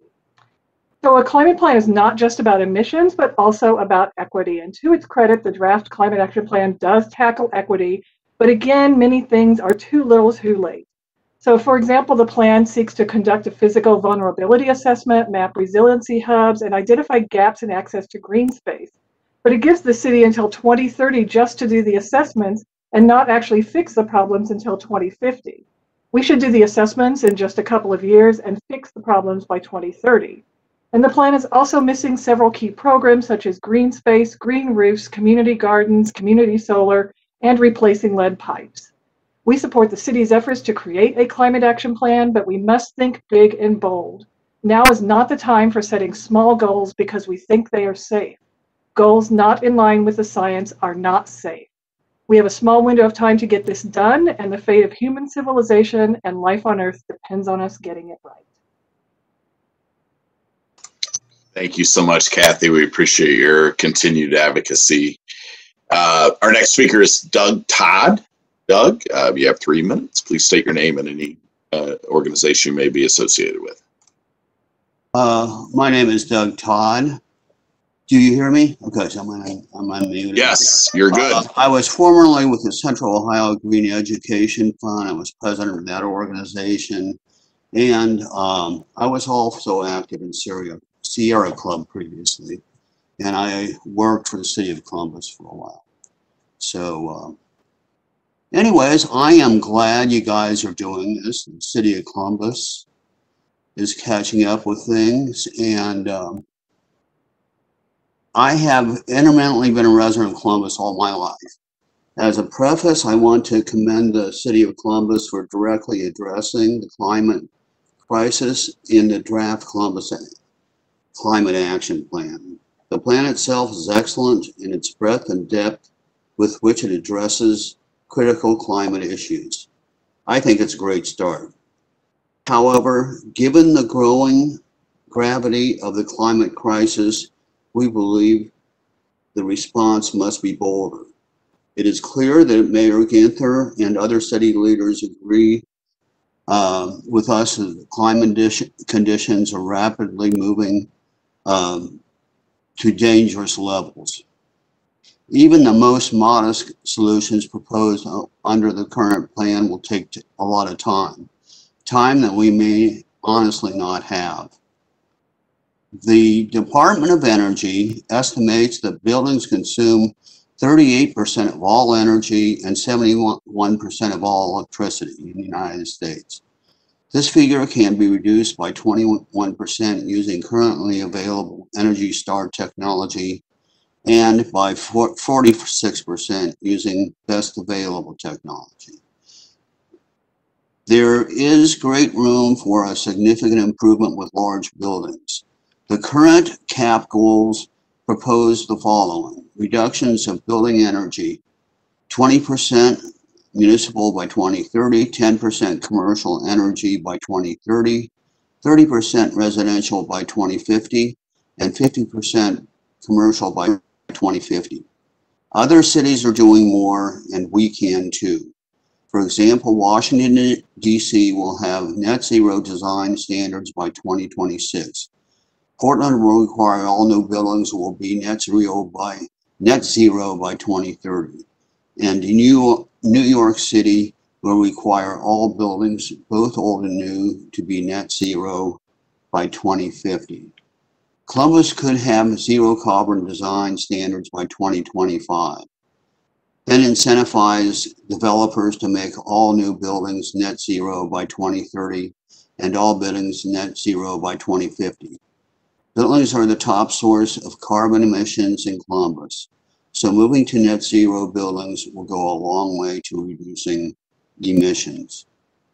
On a personal note, I once worked for the City of Columbus myself. During that time, I worked at 71 North Front Street, which used to be the old police headquarters. This building has been remodeled to meet LEED standards and is therefore a stellar example of what Columbus is going to do when it puts its mind to it. Thank you. Thank you very much, Mr. Todd. We appreciate the testimony this evening. Our next speaker is Aaron Newman. Aaron, welcome back to council. And please state your name and any association that you may have. Thank you very much, Councilmember Remy, for holding today's session. My name is Aaron Newman with the Far Northwest Coalition. Thanks also to Lucy, as always, for the invite, and thanks to Alada, Jen, and Aaron, and all the Columbus staff and officials for the hard work on this important topic. Folks in the Far Northwest are always happy to provide feedback and insights on such city initiatives. So the Far Northwest Coalition held a special session in January to discuss the action plan, the climate action plan, and we got some great feedback that we forwarded on. We also encouraged our board members and residents to share their ideas through the Climate Action Columbus survey. Hopefully you received some more insights there. Our neighbors were excited to consider a sustainable future and proud, of course, to see Columbus taking such an active role in shaping the path ahead. The benefits of cleaner air and water would be enough to warrant excitement, but the additional benefits of a closer connected city and stronger business community make it all the more appealing. We would welcome a range of city actions to support these goals as discussed at our session, including supporting or subsidizing updates to efficient appliances or windows or other fixtures, especially for the elderly, differently abled, or low-income neighbors who would maybe like to make these improvements but need a hand. And we'd also recommend more promotion of the Climate Action Plan, Green Spot Program, and other Columbus initiatives and guidance. You guys do a great job already, but as we all know, there's always one or two more folks we can reach. So however we can reach them would be great. The Far Northwest, we're a little more suburban than some other parts of the city, so pretty reliant on cars out here. But we would, of course, welcome expanded transportation offerings from COTA that would connect us not only to downtown, but also Dublin, Worthington, and the other closer commercial and entertainment centers up around in our area. And of course, we're looking forward to the support for local business that will come with the Climate Action Plan, and we'd welcome any steps for Columbus to attract the companies that are leading these industries of the future, as well as fostering the human capital found here in Central Ohio to grow our own great talent. Again, shared some other insights and feedback earlier after our session in January, but we're always happy to provide more feedback. So we appreciate, again, the opportunity to talk today. On behalf of the residents of Far Northwest, feel free to reach out if there's anything more that I or the coalition can do to help promote the Climate Action Plan moving ahead. Thanks so much. Thank you very much, Aaron. We appreciate your testimony this evening. Next, we have Chuck Lind. Welcome, Chuck. Please state your name and any group you may be associated with. Yes, thank you for the opportunity to testify this evening. My name is Chuck Lind. I'm a resident of Columbus. I drive an electric car, and my wife and I have a net metering agreement with AEP for rooftop solar. I serve on the Northland Advisory Committee. I'm a founding member of Simply Living, and I am a board member of the Ohio Sustainable Business Council. I'm delighted that the City of Columbus is formalizing plans to address the climate crisis. The draft Climate Action Plan includes residential and commercial solar, both with modest goals that should be improved. I propose that the plan should add a new category, community solar, and set a goal to establish model projects that can be replicated in opportunity neighborhoods. Community solar picks up where traditional rooftop solar isn't available. How does it work? The Institute for Local Self-Reliance explains, through community solar, individuals subscribe to a portion of a nearby solar project and get credits on their energy bill for the electricity it produces. This way, people without the financial means for solar on their rooftops and people who don't own suitable rooftops can still reap the benefits of renewable energy. Local governments and installers can go even further to include subscribers with poor credit or use local installers on the project. At the present time, legal constraints limit AEP from installing community solar projects. This should change, but until then, there is an alternative. The Columbus Division of Power could develop community solar projects. Simply Living is aware of a grassroots project led by Art Yoho and other neighbors on East Cook Road and Mays Road in Columbus. The group is working with property owners who own large 3 to 4 acre homes in the area and the nearby Columbus Global Academy, an international high school that serves many new American immigrants in Northland. In addition, the group is working with Design Energy, a local company with the expertise required to design community solar systems. Columbus is fortunate to have its own municipal power company. Design Energy has earned national recognition for their work on the microgrid system serving the entire community of Minster, Ohio, including power for 2 local plants. The local community group shows there is interest in developing community solar. We have all the elements needed to design and install a project that could serve as a model for other neighborhoods. By adding community solar to the Climate Action Plan, Columbus can increase renewable energy while addressing the important issue of environmental justice in Columbus opportunity neighborhoods. Thank you for your commitment to taking action on the climate crisis. Thank you, Chuck. It's always a pleasure to hear from you. Our next speaker is Klaus Eckert. Klaus, welcome back to council. You have 3 minutes. Please state your name and any group you're associated with. Thank you very much. First, I would like to thank Councilmember Remy and the whole committee today for the opportunity to speak. My name is Klaus Eckert. I'm the Executive Director of Green Columbus. This year, we will plant and distribute 65,000 trees during Earth Month. Most of them, unfortunately, outside of Columbus city limits. I applaud the city's effort to create a climate action plan and support the process wholeheartedly. Unfortunately, the current plan might still be underserving our community by not having the most ambitious science-based targets that we need to achieve carbon goals by 2050. Let us not mince words. Columbus is not a leader in the environmental world. Yet, today, we still live in a developer-first place that is built around the car with limited protections for trees and green spaces while polluting the world in excess. An ambitious, science-based climate action plan could change that. We can make the city more people-focused with a strong sense of community and equity, and with future generations in mind. We have many passionate and dedicated allies, and together we can make a difference and bring our emission levels down to where we need them. But we really need to want that. We need to say yes to climate goals that will help minorities and historically underserved communities in Columbus. I'm personally worried that the plan's current targets are simply not sufficient and will hurt us and future generations unnecessarily. Many targets need to be increased significantly.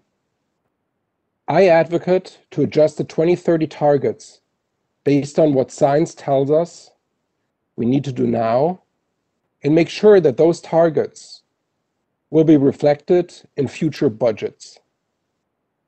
I love working with the city, and many of our organization's favorite partners and friends are from the city. So I say this as a friend of Columbus and out of concern. Let's not punt the necessary actions into the future, but run with a more ambitious science-based climate action plan and tackle the problems of climate change for our community now. With that, I thank you very much. I thank the city, everyone involved in participating in that endeavor of creating a climate action plan. And I just wanted to provide some pep talk to get us a little further, a little faster, and I'm looking forward to participating and implementing to my personal abilities and at Green Columbus at large. Thank you very much. Thank you very much, Klaus. We appreciate your testimony this evening. Our next speaker is Jasmine Ayers. Welcome back to Council, Jasmine. Please state your name and any group you may be associated with. Thank you, Council Member Remy. My name is Jasmine Ayers. I am a North Linden Area Commissioner and also the Community Engagement Officer for New Salem CDC. I'll try to be quick. As of 2017, about 30,000 Columbus homes have lead service lines. It would cost about $150 million to replace all of the lines that are in use across the city, according to Matt Steele. Most of the lead infrastructure is concentrated in older areas of the city, primarily off High and Broad Street. I would like to ask for the testing of water in high concentration lead pipe areas to be added to the climate action plan. I applaud the efforts around the interactive map, but as we were reminded this year, parents and families have a lot going on, and checking a city map is not likely their priority. And even if they did check, what are they supposed to do to follow up? Accessible information doesn't just mean it's posted on a website. Consider COTA buses, social media, billboards, grocery coupons, and community partners. Additionally, I would like to advocate for an alert system that is sent to all phones in Columbus when there is a potential water contamination. This summer, many of my neighbors did not know we had a boil water advisory, and only because I spend entirely too much time on Twitter did I know. It's complicated cannot be an excuse for not ensuring one of the most basic human rights, access to clean drinking water. I know we have the brain trust inside of City Hall to get this done. I also want to mention a community partner, Community Renewable Energy, that is in conversation with churches in Linden because a lot of them have flat rooftops to get solar panels, sort of like community solar going in Linden. I think this is the perfect neighborhood to get that going. I think you can hire people from the community to install them and to teach them a new skill. So I would recommend connecting with them and also New Salem on this.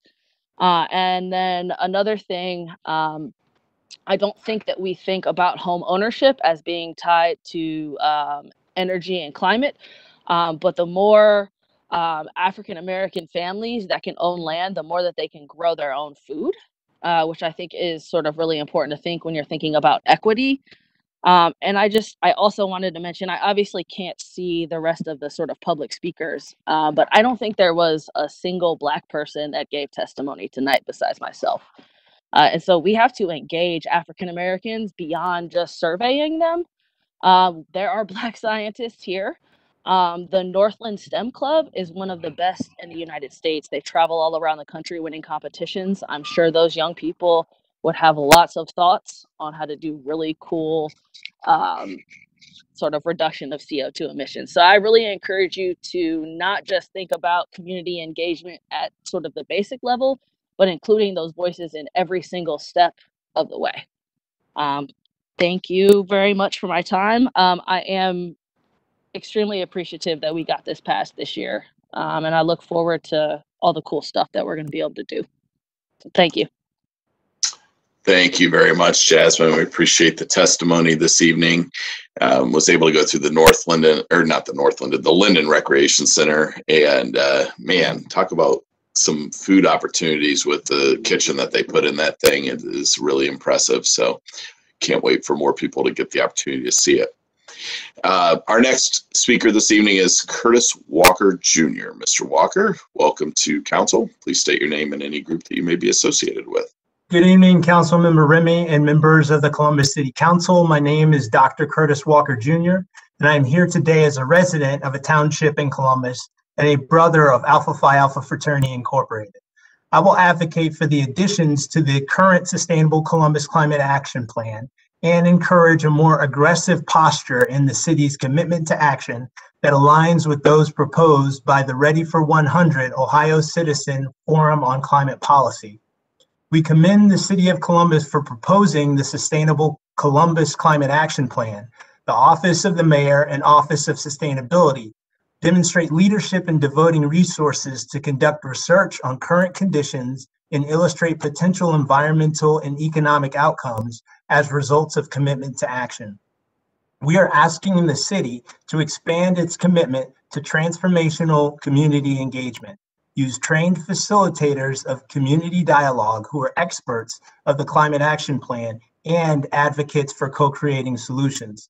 The City of Columbus should have and publish a standard of inclusion and participation at the community level that translates to statements, climate commitments, milestones, and policies that are co-written by community members.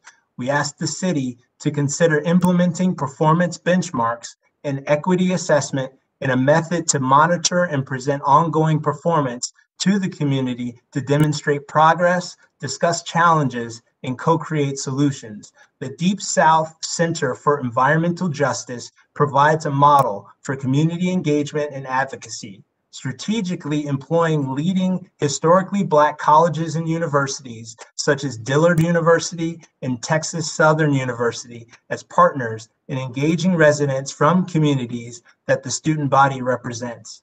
The City of Columbus should make concerted efforts to engage local HBCUs, two of which are in Ohio, Wilberforce University and Central State University. HBCUs are uniquely positioned to increase knowledge and encourage behavior change in under-resourced communities. HBCUs can identify, partner with, and develop tailored solutions for urban and rural communities that historically have been left behind. We are asking the city to expand its commitment to training existing residents for employment, neighborhood renewal, and sustainable food production and distribution. Workforce development and green-collar jobs will be a catalyst for economic development. Employ the skills and ingenuity of community residents and leverage the sense of pride and heritage created over generations within local historical communities. Lastly, environmental contaminants impact the quality of life of all Columbus residents. Consistent results demonstrate outcomes are even worse for Black residents. The science is clear. Columbus residents of historically Black neighborhoods have and continue to suffer exposure to worse air quality and higher heat indices due to the proximity to hazardous pollutants and low density of trees that are contributing factors to worse health outcomes, such as asthma and infant mortality. We ask that the city commit to ensuring that the execution of the Climate Action Plan does not exacerbate health outcomes for Black residents. Partnerships with local health systems and university programs focused on racial and environmental justice can monitor health outcomes. We thank you for your time, for this opportunity to present. Thank you. Thank you very much, Dr. Walker. We appreciate you coming down and sharing your testimony this evening. Our next speaker is Victoria Abu Gallium. I hope I didn't mess it up too much. Too bad. You have 3 minutes, and please state your name and any group you may be associated with. Hello, Councilmember Remy and members of the Environment Committee. Thank you for allowing me to testify this evening. My name is Victoria Abu Gallium. I'm a PhD student at OSU, Clintonville resident, and a member of Sunrise Columbus, which is a youth-led climate justice organization. As a climate activist, I'm thankful that the City of Columbus aims to directly address the climate crisis with the Columbus Climate Action Plan. However, I believe that the current plan must propose more ambitious goals to address the creation and maintenance of sustainable communities that are prepared to handle the impending increased severity of climate change in our region. The current CAP goals to support sustainable neighborhoods includes mapping existing resilience hubs, identifying gaps in green space, and completing vulnerability assessments by 2030. That's 10 years to assess who and where in our city is going to be affected by climate change, and a missed opportunity to begin preparing those communities for the short and long-term effects of the changing climate in Central Ohio. We need to begin protecting our most vulnerable communities today. We know what happens when communities are left without support to recover from disaster.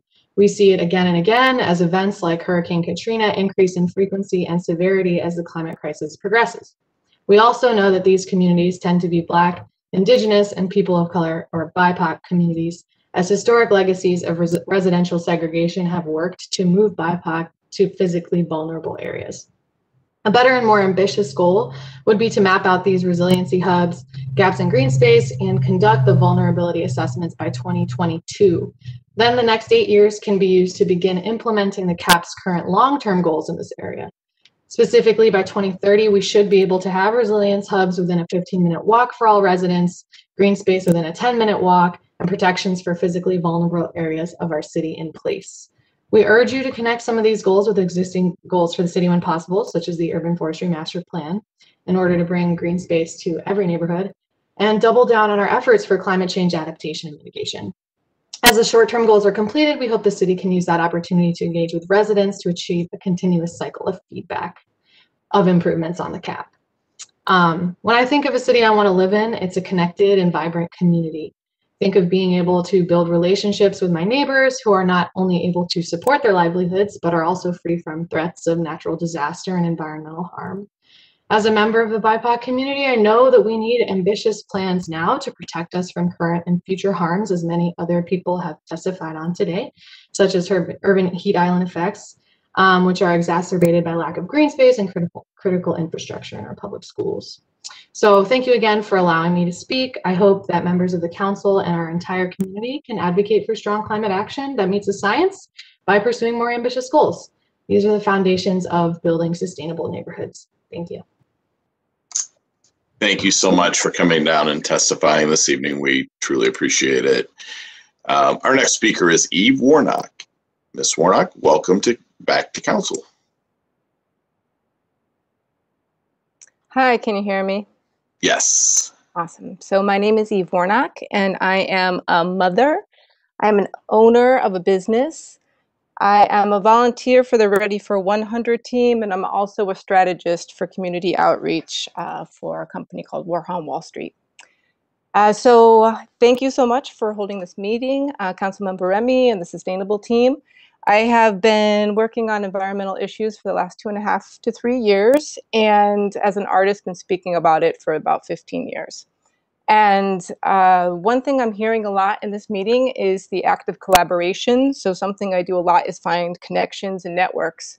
And one thing I really think about is how the city works with private and public organizations to create the change that we need. And I would echo Victoria Abugalia about the idea that the time is now. I do not think that the climate action plan right now at 2030 is hitting the goals that we need to be at. Poignantly, I'd like to talk a little bit about the development area and the commercial buildings. When I drive through Columbus, I see a ton of cranes and I see crazy development happening. And I wondered to myself, who is speaking to these developers about sustainable goals? Are they thinking renewable energy? And I just wonder if the city has contacted or put together a team. Now, I know they're working with Smart Columbus, but is this happening now? And is this being put into place? I also look at some of the corridor projects that are happening. As the streets are being rebuilt and revitalized, are we thinking in these terms too? Are we using our collaborative efforts with all these organizations that are here on this phone call to create new ideas about how do we add renewable energy to our corridors? What is that going to look like? And how can it impact the neighborhood and the communities? And then I think about the resiliency hubs too. And these hubs that could be neighborhoods. These neighborhoods could be resiliency hubs, working with the Columbus Division of Power. You know, I echo the idea of community solar and these microgrids that exist within this larger grid. Are we thinking about that as we're doing these projects? So I would say the time is now, and we start thinking about that and assessing all of this way sooner and starting to act thank you very much for letting me speak today. And I am super excited about the changes that have been happening and the climate action plan. We're getting there. So let's just keep moving it. Thank you so much, Ms. Warnock. We appreciate your testimony this evening. Our next speaker is Rachel Wagner. Welcome back, Rachel. Council Member Remy and members of Sustainable Columbus. My name is Rachel Wagner and I volunteer with Ready for 100, the Columbus chapter of the Sierra Club Clean Energy Campaign. I'm here to testify for the Climate Action Plan. I'm so glad that Columbus is engaging in this process. I'm also here to ask that some key goals in the plan be increased, and specifically this evening I'll vouch for goal 8.1. Right now that goal is a 10% commercial energy use reduction by 2030 and a 20% municipal energy use reduction as well. I would ask for a slightly higher goal for 2030, 25% energy use reduction in commercial, municipal, and residential. There are several reasons why I'm getting behind this specific goal of increasing energy efficiency in buildings. Number one, modifying buildings so that less energy is needed is a highly effective strategy to reduce emissions. And as you know, emissions are the reason for climate change and thus the crux of what we will need to change in order to preserve a habitable planet. Number two, prioritizing energy efficiency upgrades in Columbus through policies and incentives will create more demand for an industry that is already growing. Because of the pandemic, there is an even greater need for policies that support regional job growth. Perhaps the City of Columbus can partner with local organizations to create job training opportunities in energy efficiency. And for example, Carborough, North Carolina established an energy efficiency loan fund for small businesses. And in Charlottesville, Virginia, the incentive is a reduced tax rate of 50% on the building value for 1 year if energy efficiency standards are met. My final point here is that we can choose to focus on equity as we raise this goal. 13% of Americans pay more than 10% of their income on their energy bills, and these people have disproportionately been Black, Hispanic, Native American, lower income, and older adults. If we prioritize weatherizing residential buildings where financial assistance is most needed, we can achieve more equitable energy outcomes. I gave testimony for the energy benchmarking initiatives for large commercial buildings last year, and I've been in meetings recently about the community programming that will be created because of the aggregation contract for 100% renewable energy that Columbus is now in. So I know that the city is already considering addressing the energy efficiency upgrades that many homeowners need financial assistance for. So I believe that we can do this. It makes sense to aim higher for 2030 and to raise goal 8.1 in the Climate Action Plan. Finally, I just want to close by saying that I'm taking time this week to fill out the survey about the draft Climate Action Plan that I was alerted about through the City Council newsletter. Thank you for your work, leaders, and thank you for having me speak tonight. Thank you, Ms. Wagner, for your testimony, and thank you for filling out that survey. Hopefully, more people will do that as well. Our next speaker is Jeremiah Taylor. Mr. Taylor, welcome to Council. You have 3 minutes. Please state your name and any group you may be assigned. Hi, I hope you guys can hear me all right. Columbus City Council, thank you for allowing me to testify this evening. My name is Jeremiah Taylor. I'm a real estate agent with the Clark Group at LifePoint and Westerville, and I'm a member of Sunrise Columbus, a youth-led climate justice movement. I commend the City of Columbus for directly addressing the climate crisis with the Columbus Climate Action Plan. I appreciate everyone and the development of this plan for simply acknowledging climate change, as there are too many people in positions of power that straight up deny this crisis. And I especially like that, according to the plan, by 2050, there will be a micromobility hub within a half-mile of all residents. However, I believe that the current CAP must propose more ambitious goals to address this issue by implementing this even sooner, as people's livelihoods depend on it. The CAP currently proposes to address the issue of bus congestion, emissions, and access to transportation other than a personal vehicle by working with large organizations and institutions to utilize bus services as a regular commuting option to work or school. The CAP proposes to make walking safer and have more micromobility options such as electric scooters and bicycles.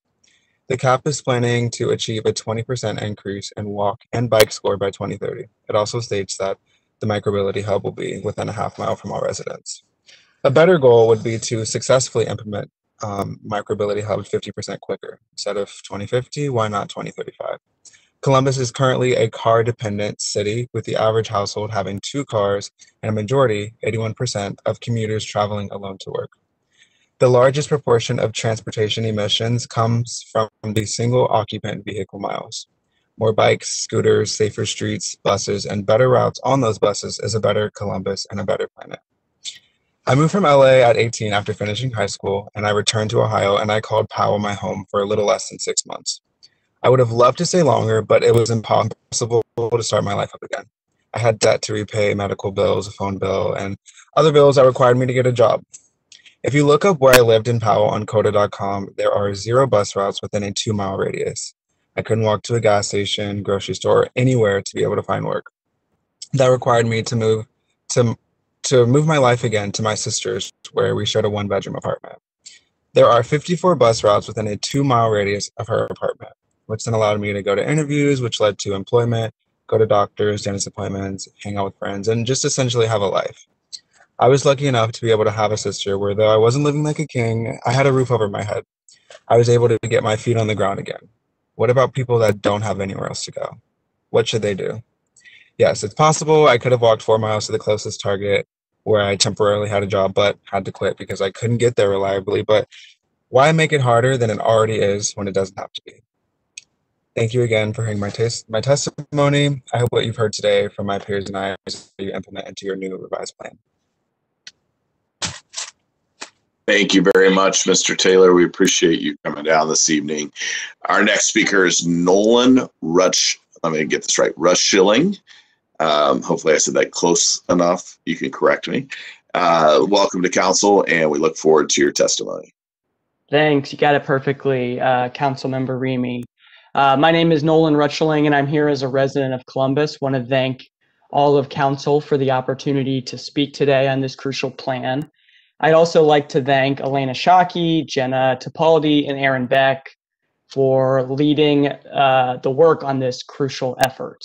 Tonight, I'd like to make 2 specific recommendations focused on supporting the city's working families. First, the city needs to continue to protect its residents from losing access to water, natural gas, and electricity. This plan is a great opportunity to commit to that. Climate change will make our weather more extreme, resulting in more outages and utility unpredictability like what we just saw in Texas last month. The city should have a comprehensive strategy in place to protect its residents from both rising utility costs and predatory door-to-door utility salespeople who often trick folks into signing on to risk-laden contracts. In Texas, we saw folks who were persuaded to join wholesale or variable rate plans that led to over a 7,000% increase in their utility bills. This sort of scenario will become more common as climate change continues to make our weather more extreme, and the city needs to prepare now to protect its residents.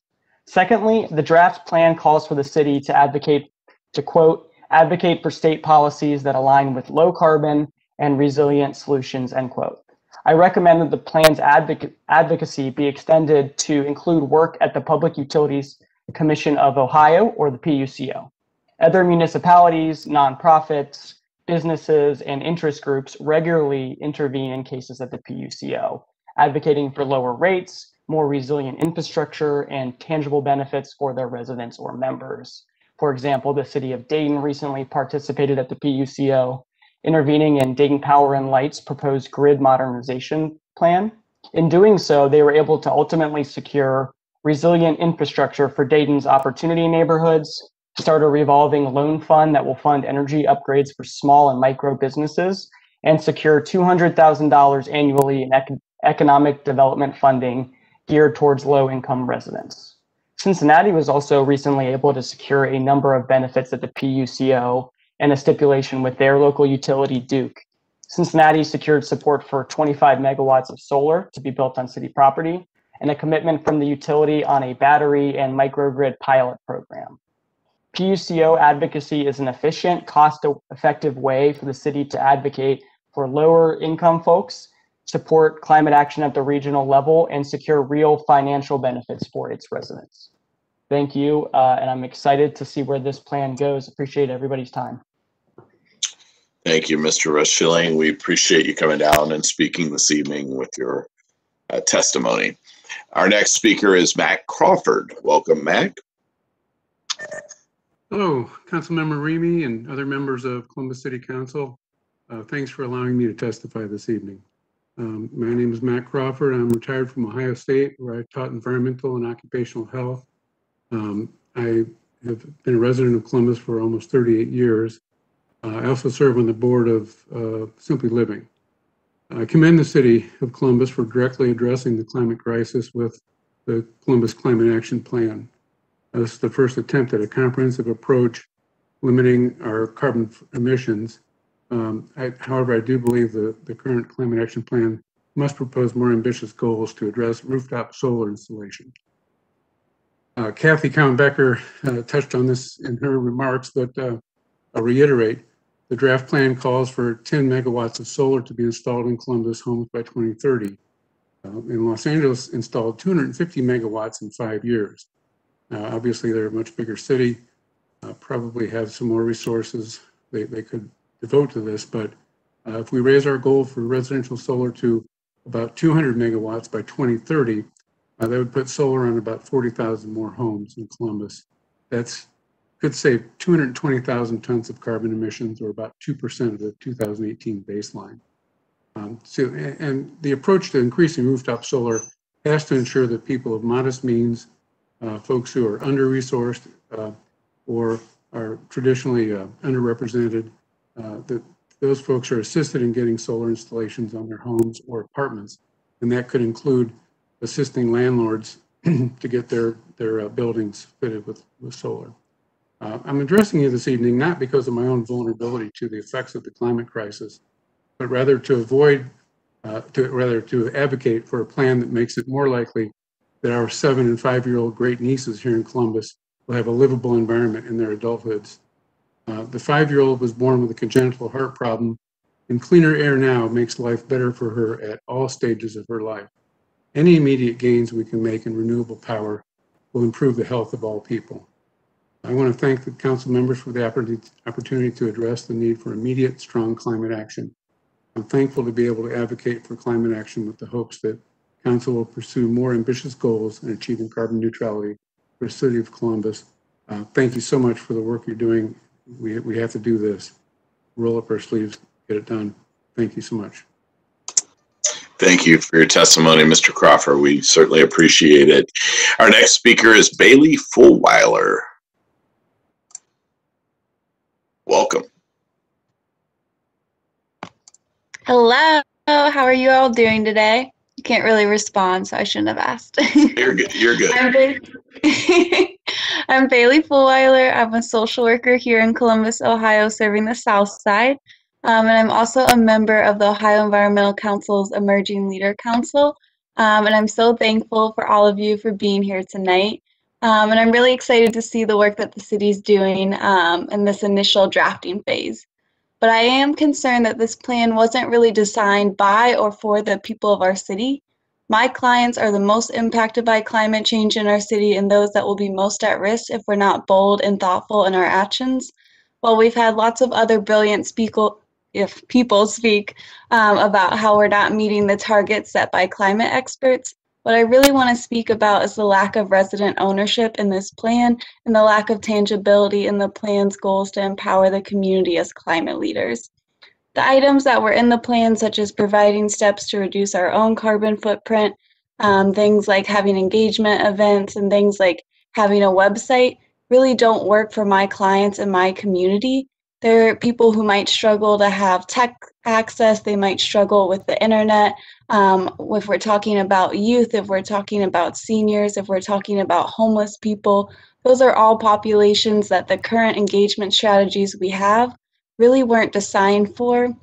If we're going to work on something that's for everybody, we need to be in our schools, we need to be in assisted living homes, we need to be out in the streets, and we need to be finding safe ways in COVID to engage people in person for those who aren't going to be able to engage with us online or might not be connected with Impact or the leaders that you have right now.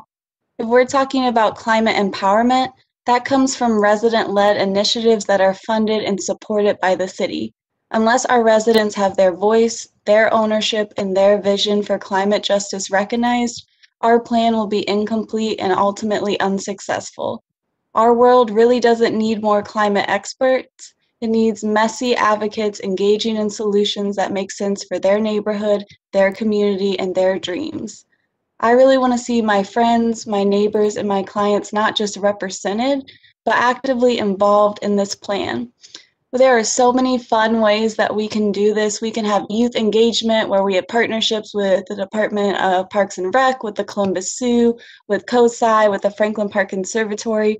We have all these spaces where people feel safe and already connect, where we can engage and support youth climate leaders and families to launch their own climate projects. We can make sure that the parks that we're designing are designed with residents, not just providing residents an opportunity to comment after the plans are made, so that the parks feel safe and relevant to community members and they'll be used and maintained.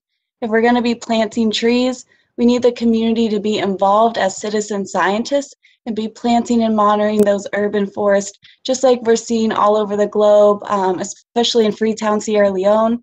They have a great example of how their mayor is making sure that their residents are the leaders when it comes to their tree initiative. We need partnerships with our schools and our universities and our art museums to fund and have resources for artists to use their skills and their powers to address climate change. We also need partnerships with juvenile corrections, our jails, our prisons, our reentry specialists, and again, our schools to provide pathways for those hurt by our criminal justice system to learn the skills for a living wage job in the green industry. We also need, thank you. Thank you so much, Ms. Fulwiler. I appreciate your testimony this evening. Our next speaker is Allie Chitwood.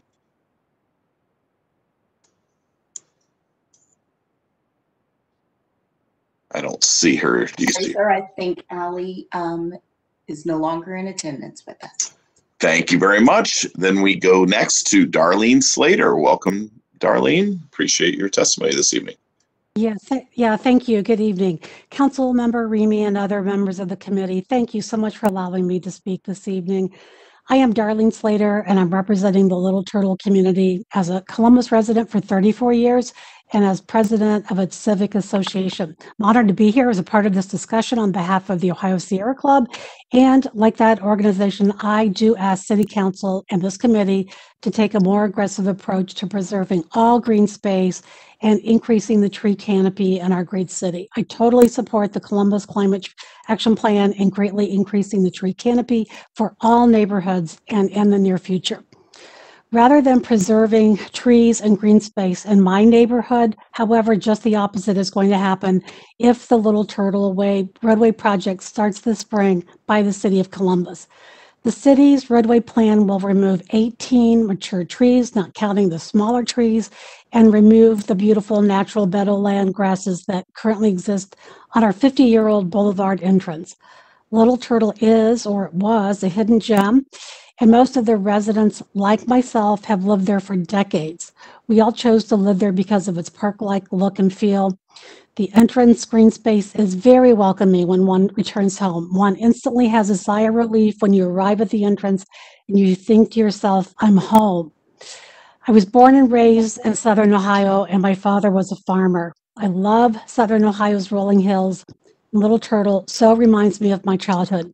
My father taught me to respect the earth and the value of each and every tree. In the course of his life, my father planted thousands of trees on his farm.